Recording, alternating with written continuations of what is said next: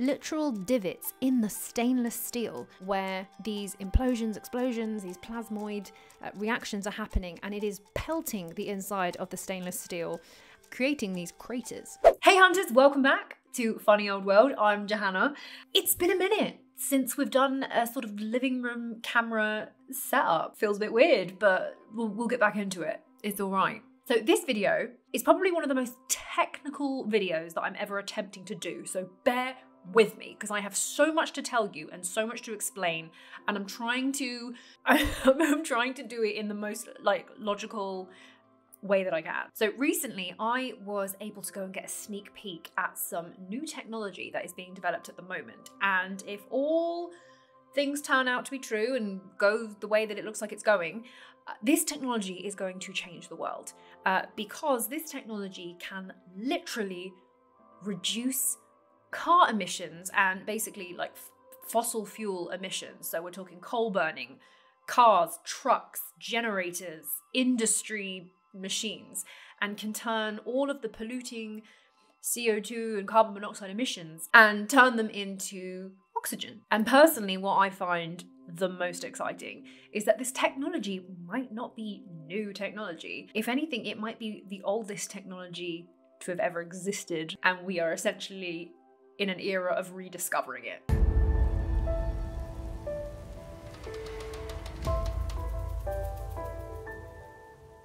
So the particular machine that I'm talking about today is called the Thunderstorm generator, and it is the bit of technology that you can retrofit to your already existing car or engine or generator and reduce the emissions. It is the Thunderstorm generator. But before we go into the Thunderstorm generator and how it works, we all need to be on the same page by a couple of bits of science and a bit of history so we all know what we're looking at. Okay? Let's start. About a year ago, you might have seen on Joe Rogan that Randall Carlson, my buddy Randall, went on and he essentially spilled the beans about his knowledge of this technology that was being developed and how excited he was because it uses it's based on the principles of sacred geometry and harmonic numbers and a lot of ancient stuff. Now, Randall couldn't say very much at the time, like a year ago, because again, this stuff was still heavily in the early days of development and it just wasn't ready, well, it wasn't quite ready to be shown to the world. However, it is now. Also, as a side note, the inventor of this machine, Malcolm Bendall, there is a whirlwind of rumors and misinformation and a lot of gossip that's going around the internet. And for the sake of this video, I want to just put all of that trash talk aside and I want to focus on the tech. And then down the line, I am more than happy to converse with you about the ins and outs of any drama that you think may or may not happen. But for this video, let's just not focus on that, all right? Let's just rise above it because, you know what I mean? Sake of humanity. You might also be aware of the work of Nikola Tesla and the machines that he created, and also all of the work that was supposedly lost from Tesla. In the event of his death, a load of his notes and life work were confiscated by the government and have still yet to be found, released. It's sort of missing. But what we do have, and the images and the history, the recorded history that we do have, Nikola Tesla's work is definitely very foundational to the Thunderstorm generator. So we're all on the same page with how this tech works. First, you've got to know a little bit about plasma and plasmoids, because the whole core of this technology is plasmoid technology. So what is plasma? In case you're starting from the very beginning, like I did, what is it? Well, plasma is almost like the fourth element. We've got solid, liquid, and gas. And then if you do something to gas, the next thing that we can get is plasma. Like the sun is made of plasma, and actually most of the universe is made of plasma. They're kind of like blobs of plasma, electrons and ions. Oh God, rolling around in the universe. Now, a plasmoid is when a blob of plasma becomes self-contained in its own magnetic field, and it normally takes the shape of kind of like a circular ring, like a donut, which is called a torus. But I prefer to use the word donut because if you think of it like plasma being the workforce, and a plasmoid is like a self-employed plasma because it does its own thing. It's self-contained. It can do, it can go off and and do its own job. Are you with me? Fantastic. So the next thing you need to understand before you can get your head around the thunderstorm generator is what is called a fractal toroidal moment, which sounds really scary, but actually fractal basically means the shape of something that's like a continuous spiral. You see them all the time in nature in like plants and cactus and snail shells, and it's like a swirly spiral that can kind of just go on and on and on and on and on and on and on and on. So we've got fractal, meaning swirly. We've got toroidal, which basically means circular, and a moment. So we've got a swirly circular moment, which does not sound as impressive, but essentially that's what it is. So it's when plasmoids get together and get involved in a swirly circular moment, crazy science stuff can happen. We're talking alchemy, we're talking black holes. Google the phenomenon star in a jar experiment. Plasmoids producing light in their reactions. This star in a jar is made when a sound wave is passed through a small bubble inside a flask of liquid. And this sound wave makes the bubble do something remarkable. First it expands, then it collapses. And this collapse happens so violently that vapor molecules trapped inside the bubble slam together and heat up so much that the bubble gives off an incredible burst of heat and light, several thousand times a second, giving the appearance of a star. One of the best at-home examples of a fractal toroidal moment that you can create is you get a sheet of aluminium, just like normal aluminium that you can get in your cupboard, and you want to cover it with water, H2O, and then you want to put a like a ring light on there. So you've got your light, you've got your water, you've got your aluminium. Then you are going to hit that with ultrasound at 43 hertz.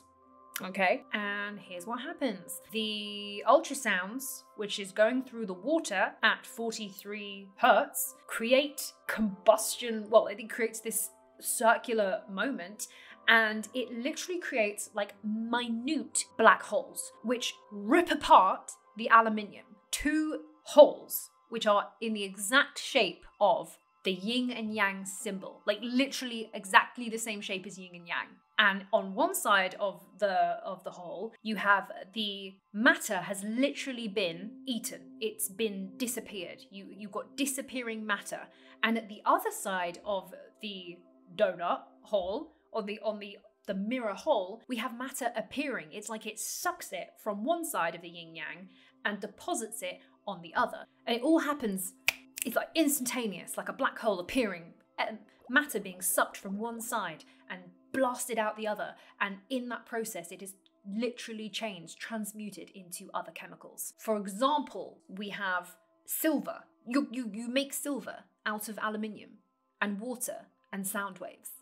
Now, not to jump the gun or get too excited, where else have we seen in the ancient world structures and sites where the very important premise about that site is to do with water access and sound frequency?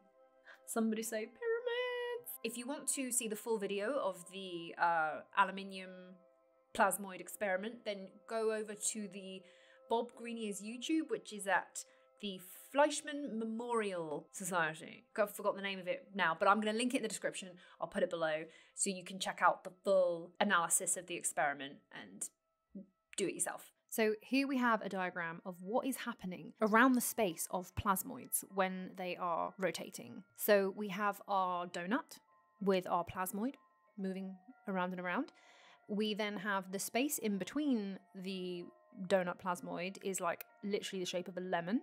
And around the outside, you have almost what looks like an apple, where in the similar way that apples pull in at either end of the core, the North Pole and the South Pole.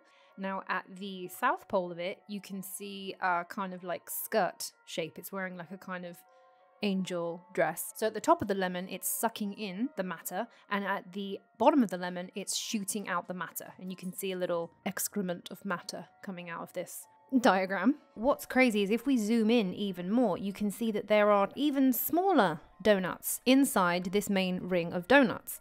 It is literally a spinning wheel within a wheel within a wheel. Where have we heard that before? Was this what the Bible was trying to explain when it recorded Ezekiel's wheel within a wheel within a wheel? Look at the shape of this toroidal movement. What does it look like to you? It is literally the spitting image of the Egyptian Ankh. This one here, this particular Ankh plate, is from the first dynasty, from very, very early on in the dynastic Egypt, literally like 3000 BC. You can see it all through the Coptic Christianity with the Coptic Christian cross. Not only that, you can see it in Thor's hammer. The Viking hammer pendants that we have is literally showing this shape. Take a look at the modern Tesla logo. Again, literally the same dynamic. Now, with the right elements and forces coming into play, this toroidal movement is scalable. It can happen at tiny, tiny, tiny micron sizes. It can also happen at a huge scale. Like, we're talking whack an aeroplane in the middle of that lemon scale, or even bigger. There is a theory, and I'm not going to get into it now, about how the plan of the entire Great Pyramid literally fits to scale exactly what you would need for the positions of a toroidal movement inside the Great Pyramid, including exactly where you would pull matter from the space and where you would deposit it. And 10 points to guess where it would be deposited in the Great Pyramid. Yep, you guessed it. It is in fact in the granite box in the King's Chamber. Oh yeah, it's all coming together. Here we've got a little clip of Bob Greenyer, who is demonstrating on this little machine thing here. When the wheel spins a certain way, which is vertically, you don't move in the center. When you flip the wheel on its side, suddenly a huge amount of power locks into this rotationary pull. I'm not even sure what's happening. But this is a really good visual of what is going on. Plasmoids are also responsible for ball lightning. But in a nutshell, ball lightning is a phenomenon that has been recorded for all of history. There has been over 2,000 written recordings of it happening and over 200 theories over why it happens. But we haven't fully settled on the why as of yet. But it happens. There's videos. Warning, there are a lot of fake videos about ball lightning, but there are some genuine videos about ball lightning. But in history, a lot of historical people have written about it. I think it was it Napoleon?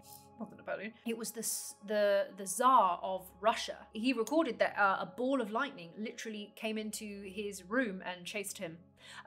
They've been known to come into churches, into hospitals. So it's a ball of lightning, rather as normal lightning. You know, it's the streaky Harry Potter lightning. Ball lightning forms in a different way and is a literal ball of lightning that can move and can last for quite a while, like a couple of seconds, and it can literally enter through your house. There's been recordings of them moving through panes of glass or walls, and then like the ball gets back together and just jogs on. Okay, so we know what ball lightning is, we know what plasmoids are, we know what a fractal toroidal moment is. We're going to put all those things together because all those elements are in the Thunderstorm generator. Oh, also I should probably say that there is a whole load of like ancient maths that is really, really important to this that I'm not even going to attempt to explain. But I know a guy who can. His YouTube channel is called Alchemical Science. His name is Jordan, and he is one of the most cleverest people I think I've ever seen in the world. And he does a lot of videos explaining all of the sacred geometry, the harmonic numbers, the sacred maths that are involved in this technology. And he's also been following this technology for a lot longer than I have, so he's got some really in-depth videos about the generator and how they work. So I recommend going to see his video. Okay, so I got to go down to one of the secret locations, and I got to go and have a look at the Thunderstorm generator with my own eyes, and I got to go and see what I thought. So here's what happened.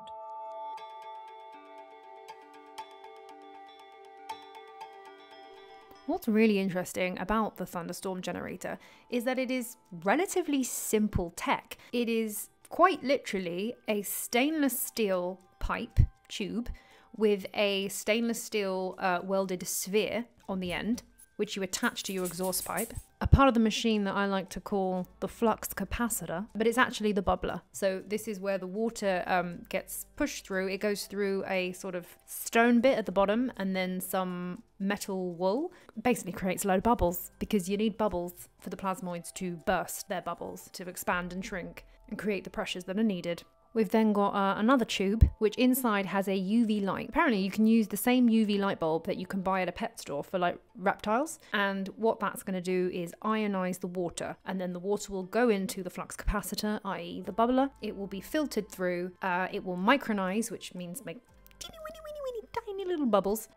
So the bubbler makes the plasmoid bubbles, and the vortex squishes the bubbles into inverted bagel shapes, with a north and south pole, like an apple core. Interesting to note that if you sliced this bagel plasmoid in half, you would get the infinity shape. Say what? Under the pressure, the bubble's outer part bursts, leaving only the tiny center plasmoid. The plasmoids travel up the steel pipe, which is the stainless steel tube, into the vortex and cause the separation of hydrogen and oxygen, and then break them down even further into their component parts. Swirly whirly motion, and it will create these toroidal moments inside the sphere. The sphere really is at the heart of the main thing that's going on with this whole entire contraption. And the plasmoids are pulled into the center of the sphere, and the most insane amount of energy is released, like the star in the jar. Now, there are other factors such as temperature and magnetic anomalies that I'm still getting my head around. So once I do, I'll be doing update videos to go even deeper into how this thing works. But for now, this is my understanding of it. So how do we know it works? Here we've got some results to look through here. So in this test, which was done on the Honda 380cc engine with petrol, you can see the baseline test. So we had the CO2. This was when you run the engine without anything connected. The CO2 level was at 9.8%. The carbon monoxide was at 6.3%. The oxygen was at 1.2%. Very low oxygen there.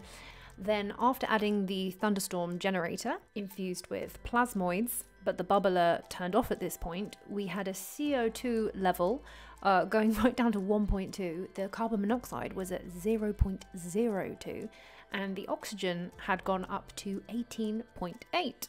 Pretty amazing. There was a 3.5% increase in efficiency of the fuel. The Honda engine with tip gas, you can see the carbon dioxide was at 3.8, carbon monoxide at 0.12, and the oxygen was at 16.92. I think this was with the plasmoids turned off, and then when the plasmoids were turned on, we could zero out. And with the plasmoids turned on, it zeroed out the carbon dioxide. It zeroed out pretty much the carbon monoxide, and the oxygen level went up to 21.37 at best, which is around the same as oxygen that you find in the air. So speaking to some people who have been witnessing multiple tests this year, they report seeing very consistent numbers. The tests aren't all over the place. They are consistently showing these numbers if you set it up correctly. They are also reporting that you can literally breathe in the exhaust, like go right up to it. I've had people witness that they've gone up to it and taken a deep breath in the exhaust when the Thunderstorm generator and everything's all attached, because it's just oxygen like the air. We had two testing bits of equipment, that was going to go up the exhaust and was going to analyze what was coming out of the exhaust every test that we did. And there was two independent bits of kit, and at the very end they would compare the notes from the readings from both, and then they would make a graph and like get the kind of in the middle of it.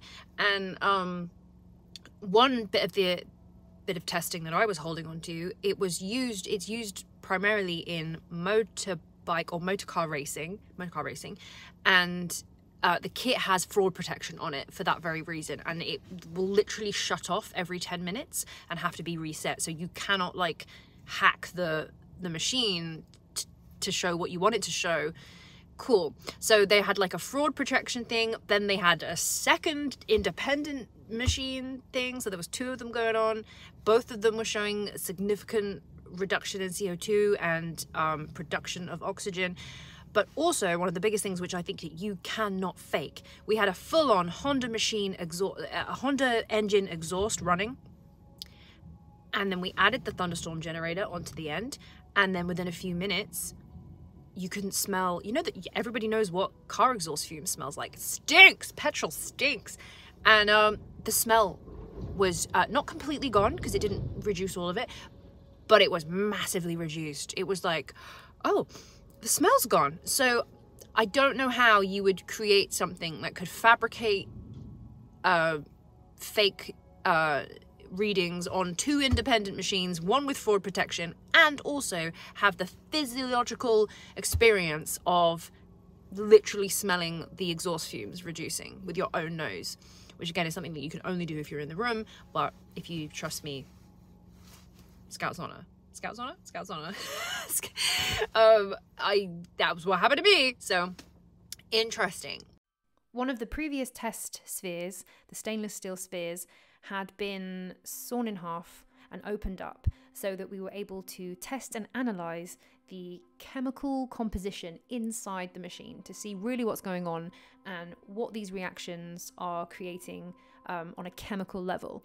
And it was incredible. I got to film with a camera that had a sort of times 400 lens, so really microscopic, and got to have a look at the inside of the stainless steel, and what we found was amazing. There are crystals forming inside the Thunderstorm generator sphere. Crystal deposits. Some of them were absolutely huge. I called them certified long boys. You don't even need a microscopic lens to see them. You can see them just shining, dazzling in the sunlight, or if you shine a light onto the inside of the sphere, you can see them with your own eyes. It's like a disco glitter ball in there. But what you can't see with your eyes, and only when you look up close to the lens, is these thousands and thousands and thousands of pockmarks, literal divots in the stainless steel where these implosions, explosions, these plasmoid reactions are happening, and it is pelting the inside of the stainless steel, creating these craters. And inside the craters, they are collecting the chemicals and the waste chemicals and these crystals. Now, the chemical analysis we're still waiting on, so they're going to be looked at in detail, and then it can be categorically defined what the reactional process is inside and what they are creating. Just proof of your eyes, there is definitely something going on, because anyone who's quite skeptical of the machine says, oh, you're simply just adding water through the exhaust, which is going to help somewhat, but you can't get these results of zeroing out the carbon, and physically something else is going on in there that is not just water going through a pipe. I'm sorry, there's crystals. And again, in certain areas we can see that the stainless steel has turned this amazing deep red gold color, sort of like a purpley red gold. The metal has changed color in certain areas, which made me think of that auriculum, you know what I mean, the gold from Atlantis. There potentially could be some serious alchemy at play in here. It is Malcolm's goal to open source this for the world, so anybody can try and build or replicate or even expand on this technology and create your own Thunderstorm generators, improve it, add to it, simplify it, whatever. It's all open source, so you can find it today online if you wanted to, if you happen to have a spare engine lying around and a couple of stainless steel tubes and a light bulb and a bubbler.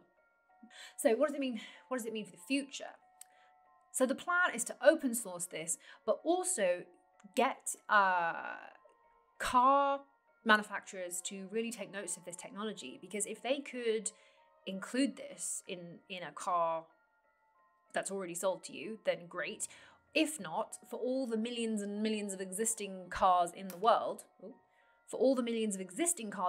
that are shooting out horrible gases into our atmosphere, then we can do something about it, because we can retrofit your current vehicle for as little as like $1,400, I think, when the parts become manufactured to scale and we can mass produce them. We could all be, in the next 10 years, riding around our cars with these retrofitted emissions. I found out a little bit of information about car emissions that I found very interesting. Say you spend $100 to fill up your car with petrol. I assumed that you are getting $100 worth of energy to move your car around, right? The breakdown is actually this. For every $100 that you spend filling up your car, $33 is the amount that actually like moves the car, the energy that you will be able to drive your car. You're driving around on $33 worth of car moving ability, and $66 of your $100 is going to generate all of the excess energy and the emissions and all of the crap that's going into the atmosphere. Literally 2/3 of the money that you pay to put into your car goes into the energy, the waste energy, rather than the energy that we can actually use. And one of the plus points is not only are you reducing your emissions and chucking oxygen out into the atmosphere rather than like carbon monoxide, but you are extending the life of your gas, your petrol. So in some of the tests that I've seen the recordings of, there's been reports of the gas working at conservatively 40% better, longer. So the longevity of your petrol, your gas, with the Thunderstorm generator could be between 40% and 75% longer. 75% is the highest recorded claim I've seen, and 40% is like the most conservative. So, I mean, either way, you're getting nearly double the bang for your buck. Do you know what I mean? I mean, that's gonna very quickly pay for itself if you added one of these, retrofitted one of these onto your cars. Personally, I would like one ASAP. Thank you very much. Petrol's very expensive. The universe is 93 billion light years across. We cannot draw conclusions about universal truths based upon a small percentage of what exists. We cannot be certain any of our physics is universally applicable. So basically, let's not be too up our own bums that we know everything just yet, because just possibly we might be in for a surprise.